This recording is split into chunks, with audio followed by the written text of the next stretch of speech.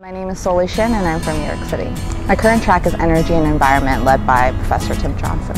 I did a bunch of research on environmental management programs when I was applying to grad school, and I thought it was a good mix of both the academic and professional education that I was going to need moving forward in my career. My classes are pretty specialized in energy, and I like it that way because I feel like I'm really getting what I paid for. And the classes are medium-sized, they're super technical, and they're very, very quantitative. And coming from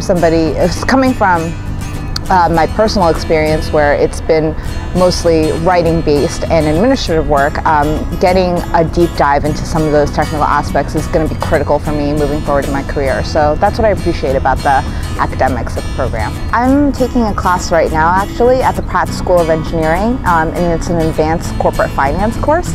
And I've been having a lot of fun just being with non-Nicholas students. I think it's great to learn from other people, and also just a great way to explore the other opportunities and resources on campus.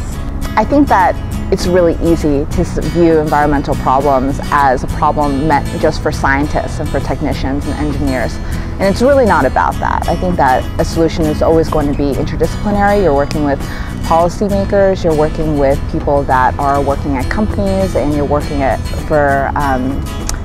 with nonprofits, and I think that that mix of people is going to require more than just technical knowledge. So that's what I mean by the lens of the humanities, figuring out a way to communicate these issues on a non-technical level for non-technical audiences. My main piece of advice would be to try everything.